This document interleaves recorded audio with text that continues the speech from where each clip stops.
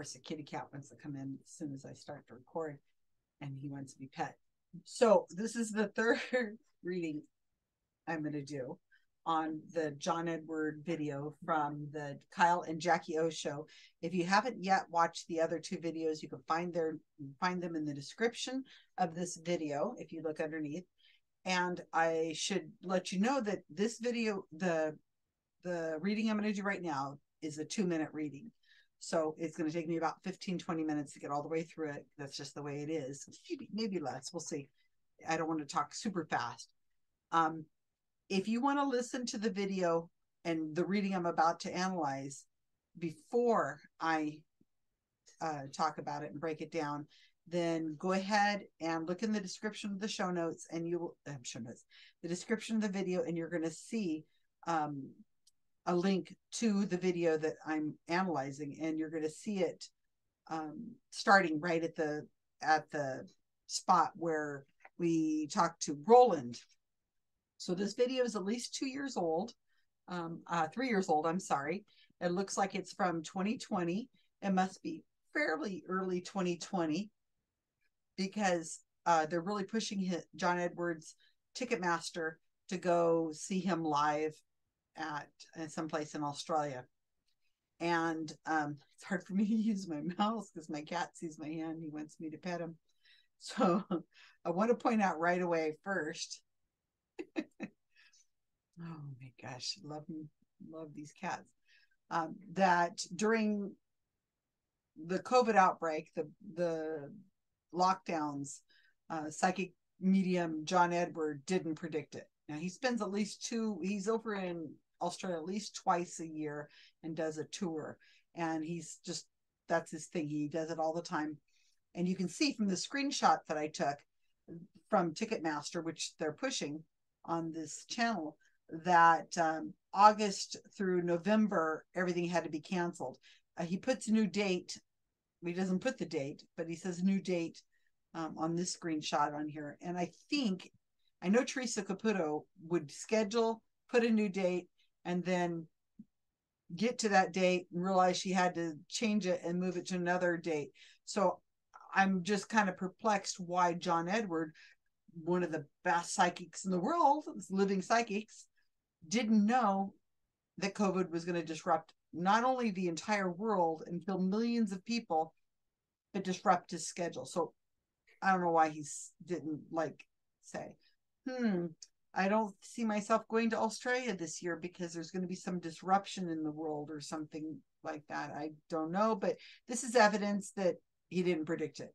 And actually, no psychic predicted it, because I went through all the social media and all the websites of all the prominent psychics that would be on tour, and some of them I even found were on vacation during COVID lockdowns. For some reason, they planned the vacation during that time. You would think they would have noticed, but guess not. Okay, so what I'm going to do is I'm going to play this video, and I'm going to interrupt it, and I'm going to give you my analysis. And as I said, it's a 2-minute reading. There's a lot of things I would like to point out, but as I go through, hopefully I'll get there. But one of the things I want to make sure everybody understands is the burden of proof is not on the skeptic, right? This is an extraordinary claim that he is making, that he can communicate with the dead, and he's offering no evidence of it. It would take extraordinary evidence for it, but there's nothing here. So now this radio show is called the Kyle and Jackie O show. I'd never heard of them really before. They are totally credulous as to John Edward, and they are absolutely buying into this hook, line, and sinker. The video that I just filmed a couple days ago, the second one, they even have the woman tearing up. So no, please do not be upset, or not upset. Please do not blame the victim, or I should say the sitter in this case. They are a victim of this for whatever reason, and we could go into depth of that some other day. But they're willfully ignorant, because the evidence for John Edward and how he's doing what he's doing is out there. It's been out there for decades. So, if you don't choose to look at it and you want to continue believing then it's a belief system, right? So that's what it is. So I'll stop and start and stop and start. I hope that doesn't bug you too much. Please keep an eye on what is missing and not just what's in the video. And if you find something that I missed, please put it in the comments of the YouTube video, because I really want to know what you think of this. And be honest with me what you think, because I think this is fun to do. So let's see if we can do this. I've had already a lot of great comments of people saying that now they understand how it appears that he looks like he's communicating with the dead. And if you read the comments under the video, you can see these people are most people are totally buying it, that it's amazing what they think. Okay. Let's go to the next screen. La, la, la. Maybe we won't get interrupted by a kitty cat. Let's see. Oops. I've only watched this one time, so I've got a few notes here just to keep things going so that we can keep it up. A couple things. The month of August, they're showing me. Let me back it up a little bit. I guess I didn't get it exactly right. So the person who's calling, his name is Roland. You can tell from his voice, he's Australian. He's probably, I don't know, maybe in his 30s. It's hard to say, but he's not young, and he's not old. So somewhere in there. Psychics really do use that information to be able to judge where they're going to start with, because they want to know, is it likely I'm going to get a grandfather who's died, or is it more likely I'm going to get a parent that's died, that kind of thing. And, if they probably have young children at home, they'll steer it that way. Now, listen to how John Edward is just like throwing a lot of stuff out here. The screener knows who's going to be up next. The screener knows what it is they want to be in touch with, who it is they want to be in touch with. That's already known. The hosts of the show have already revealed it on the last video I did, that they know ahead of time. So now whether John Edward knows or not, I don't know. But pay attention. People that would love to hopefully connect with someone on the other side. Roland, hello. Hello. How you going, Jake? Hello. Good. Here with John Edward. Hi, Roland. How are you? How are you? Good, mate. Good. Roland, before I jump in, can I just say a couple of things? The month of August, they show me the number 8. So for me, the month of August means the eighth month, or the 8th of a month being birthday or anniversary. And Roland, is there a person that passed from like breast or lung cancer connected to you? Breast or lung. Who are you hoping? Who are you hoping to hear from? My dad, but it was quite some time ago. Okay, but, so that doesn't matter, by the way. Anybody who has crossed over can come through. It doesn't matter if it's a year or 40, as long as you can validate it. But I have somebody who's coming through from breast or lung cancer. Okay, so let's stop really quick and just kind of break this down in little bits, because it's hard to remember. Remember, this is a very emotional time. The person has been on hold for a while. He's very excited about seeing John Edward. This is the world famous John Edward, and has been doing this for decades. And he is smooth. He's very smooth. So he's already a little bit like, wow. Okay, so this is really interesting, because I have not listened to this whole video. I'm listening to each segment once, taking notes, recording a video for you as a response. So I may pick up on a lot of things. I may miss a lot of things. It's I don't know. One of the things in the very first video I did, which is the first caller on this Kyle and Jackie O show, is he said the month of March. Does it mean anything to you? I'm getting the number 3. The number 3 means the month of March. Okay, in this case, he did exactly the same thing. I'm getting the number 8, which is a month of August. Does that mean anything to you? On the first video, I mentioned March has 31 days in it. And I thought to myself, I wonder if he's going to, whenever he mentions months, he always picks months with 31 days, just to play the odds, to have 1 or 2 more days to play with, more likely to have chances that something's going to hit. Well, he did. So here's March and in August. August has 31 days in it. So I find that really interesting. Also, I find it interesting is he says the number, and I don't know why 8 would automatically mean August to you, because 8 has a lot of, you can use 8 in a lot of ways. So I don't know if he uses, I haven't watched enough of his videos to know if this is typical for him to always associate the number 8 with the month of August, or if he sometimes separates August out and sometimes separates the number 8 to mean 8, like 8 things or 8 objects or the number 8 on something. I don't know just yet, but pay attention to that. And what does that mean? The month of August, it means something to you? Well, it's a month of the year. So I'm sure there's a lot of things that have been. Do they not have August in in Australia? I mean, it's just a silly kind of thing to say. But no, he's doing this on purpose because this is how John Edward does these things. And I'm seeing breast or lung cancer. And the guy says no. A little bit later, he's going to come up with somebody, because remember, the sitter is trying really hard to validate whatever it is that the psychic says, because he knows it's tenuous. He knows that he has to give a little bit in order to make the connection. So if John Edwards starts feeling like, oh, I'm getting a lot of negatives, I'm getting a lot of negatives, I'm getting a lot of well, the call's over. So the sitter is highly motivated to make it fit. So they're usually going to try everything they possibly can to make the connection, especially whenever you're talking about this wide range of things that you could connect to. I mean, does the month of August mean anything to you? Does breast or lung cancer, which is some of the most common forms of cancer, right? Some of the most common causes of death. And he didn't necessarily say death, I don't think. Remember, I've only listened to this one other time than this. I don't remember him saying death. I heard him say, does it mean anything to you? In other words, I mean, I personally have had breast cancer, and I'm fine now, but I have had breast cancer. I didn't die from it, obviously, but I have had it, and my aunt has had it, and other people have had cancer in my family too. So I mean, you can relate to it in a lot of different ways. They don't have to die from it. It's what do you mean? So let's go. He's going to ask him about his dad. He says his dad died some time ago. So let's see what he does with that. I'm curious what he's going to do next.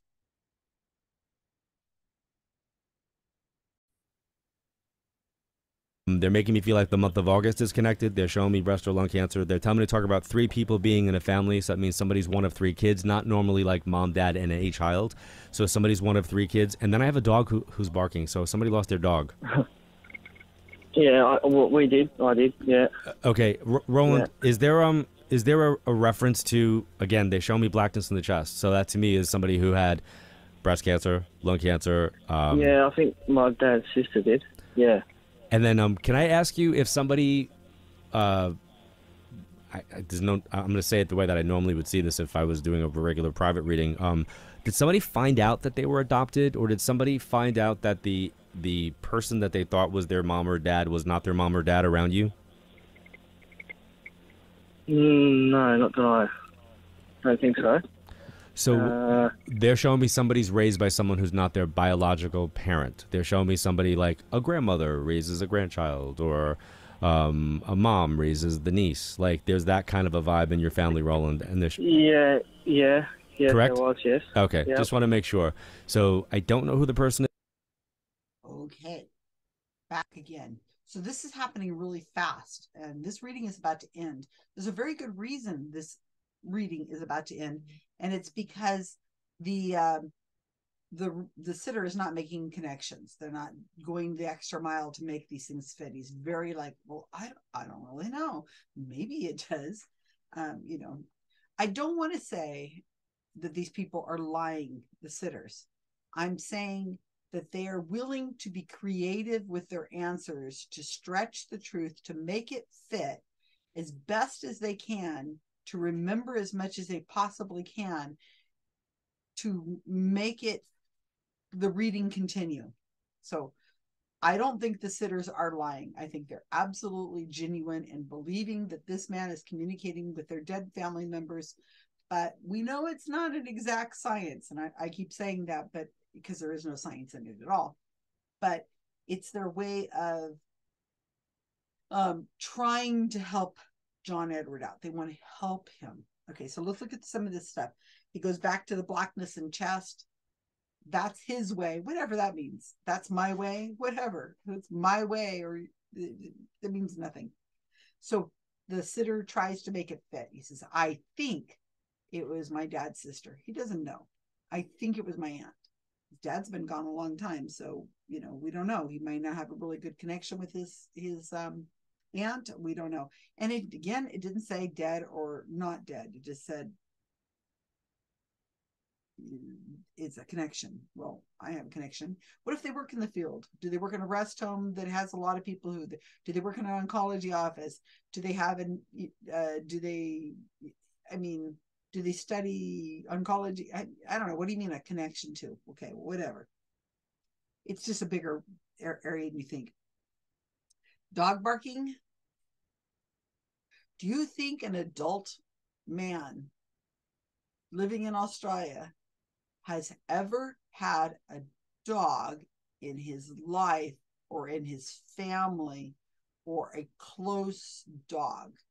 Like you see it regularly, and there was a dog, whether you're terrified of it or you love it to pieces, but there's a dog that has died. Really? These are like cold reading tropes. This is like if you had a book on cold reading, and there are books out there on cold reading. Trust me, there are many books on cold reading. It's like John Edward is opening up the books and pointing at a trope of cold reading. Any minute now, and I don't think he's going to do it right now, but maybe longer in this video, he's going to start talking about coins. And then I know he's gone full on cold reading, because that's like another trope. There's so many things that are tropes, and this is one of them. Dog barking, he never comes back to that, right? The dog guy's like, yeah, there was a dog, 3 children. He mentioned that in another earlier reading he did. He said 2 children, which is the standard for Australian births, is usually 2 children for the last few decades. I looked that up. But 3 children, he just skated right over it. So I mean, John Edward either is just like vomiting out these statements, not even thinking about what he's saying, because it's just a thing he always does, or he is using it to make time, so he comes to something else where it's a little more seems factual, or he's hoping the guy's going to just hit on it. So the more stuff he throws out there, the more chances the sitter has to make a hit. Like the sitter could, I guess, say, oh yes, there are 3 of us. Sitter didn't say anything. So what does that mean? There are 3 children? I know people who have 3 children in the family. I'm one of 3. What about it? Blackness in chest. He thinks this is his sister. Now he's going into adoption. The guy says no. Is there anybody in the family that's been adopted? No. It's somebody they didn't know that it was their family member. They realized later that they found out that their parent wasn't their parent. Biological parent wasn't. It is not their biological parent. No, the answer is no. And then he's going to go into some nonsense about raised by grandmother or whatever. And let's see what he has to say. Listen to this.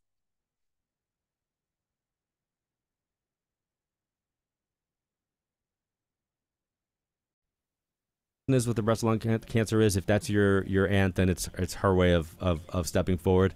But are you getting ready for a job change? Or are you changing your jobs or something? Not. Could be next year. Yes. Okay. Yes. I think it might be sooner than you're planning. Right. Okay. Alrighty. So congratulations and good luck, Roland. Thanks, Roland. Right, Appreciate it. Well, okay. Thank you. Penny's also called through. Hi, Penny. Okay, so I'm not going to go to Penny right yet, but you can tell this guy's at work. You can hear, or somewhere near where there's work, you can hear like something backing up, a forklift backing up, or a truck backing up, the sound of the beeping. Poor guy. He got a 2-minute reading. So how did he do? You're going to be changing jobs? What's the likelihood of that? Again, is John Edward going to be around in a year, whenever this happens, so the guy can say, hey, I didn't end up changing jobs? No, we have no way of knowing. It's just something you say. It doesn't mean anything. And Roland, the sitter, was kind of like, well, yeah, my grandmother could have raised a niece or something, some vague kind of, well, maybe that fits. So what do we got here? Do we got any hits? August is a month. The aunt, if it's the aunt, that's her way of coming forward. What does that mean? Means nothing. Nobody was adopted, no, that he knows of, that he, no. I mean, that could be a step parent. It got down to the point where John was willing to take a step parent for the statement that he first started out with. Is there somebody in your family who found out that they were adopted and they didn't know they were adopted, or that they found out that their parent was not their parent and they'd always thought it was their biological parent? So that came all the way down to, could grandma have been raising her grandchild, or a aunt raising her niece? I mean, John Edwards was really reaching. He didn't hit anything. So we got nothing. I'm not seeing anything on here. Everything was not right. So it was a big giant zero zippo zippa zuzu. It was awful. So that was a fail. Too bad, John. Okay, what did he miss? So I might have missed some things, obviously, in the reading. And I'm hoping to hear from you guys, your comments, and see what you think that I might have missed. But what did John Edward miss, besides making these bold statements that didn't actually go anywhere? What did he miss? The guy went and talked to his dad, right? Did he ever talk to his dad? He says, no problem. He's been gone a long time. No problem. I can do that if you can validate it. He never talked to his dad. Did he talk to his dad? I didn't catch it. I didn't catch him talking to his dad. There was a dog barking. Maybe that's why he couldn't talk to his dad. The dog was distracting his dad. The dad was playing with the dog. I mean, it gets really silly when you start thinking about this, right? Okay, I'll try not to be snarky. He didn't get anybody's name. He didn't do one of his, I'm getting a J name or M name, or who's Michael. He didn't do that. I think because John knew he was just failing. This guy wasn't willing to go along with him, and it was just a miss. So John wants to move to somebody else. Possibly, maybe the next one, her name is Penny. Maybe Penny will be a little more willing to go along with him. He didn't know anything. He didn't get his father. He didn't get anybody's name. He didn't know what kind of occupation the guy was in. He didn't know what kind of occupation he was going to go to. And again, it gets to this problem of, what is the harm in this? Oh, it seems frivolous and fun and wonderful, but it's not. So now this man has got in the back of his mind that he's going to have to change his job, that he's going to change his job. And congratulations, it's going to be a great change. What if it's not a great change?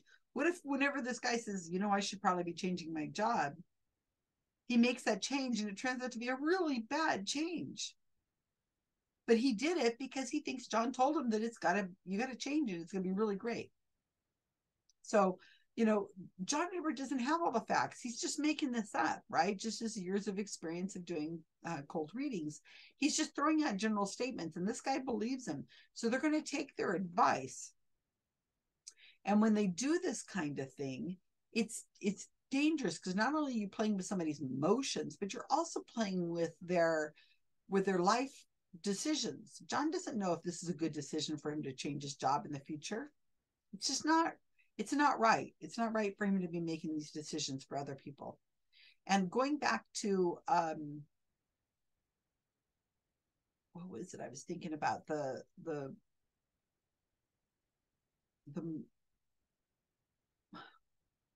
right out of my head. See how fast it happens?